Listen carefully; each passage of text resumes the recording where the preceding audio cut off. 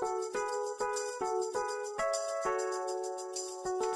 what's up guys, NixNZ here. Today I'm going to be showing you a plugin that one of our server members, James137137, has made, and I'm going to show you how it works. It's the LolnetWarpSign plugin, and it allows users to make their own warps. So we'll get straight into it.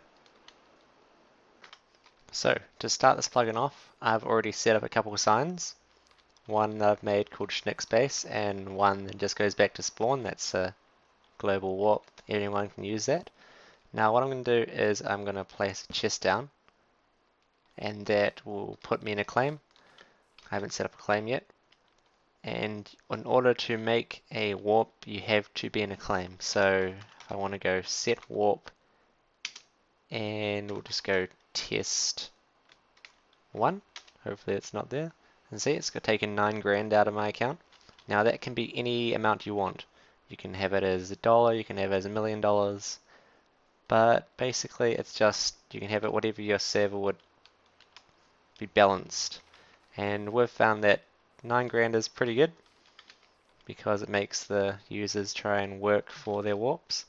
So once you've plopped down these, I haven't actually clicked on them yet, but you right click on it, and I'm actually logged in as NZRep at the moment, because as an admin these prices don't affect you.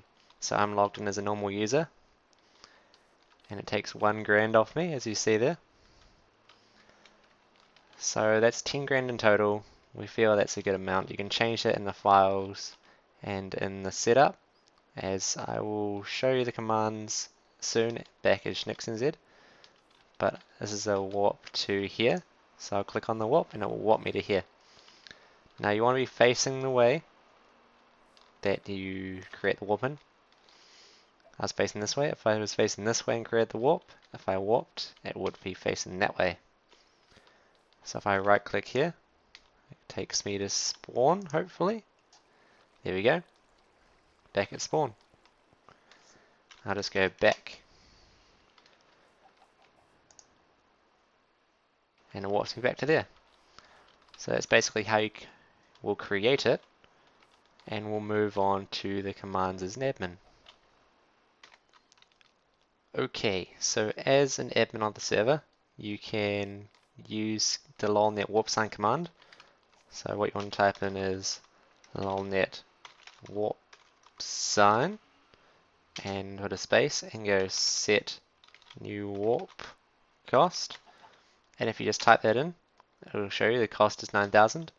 And if you type a number after that, so 1,000, it'll change it to 1,000. If you want to type in 1, it'll change it to 1.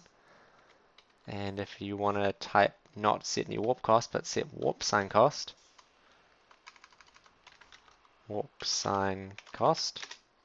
show you 1,000. Put a number after that, it'll change it to that. So that's how it works. Just install the plugin, set the cost, and you're good to go. Also, you can put private warp.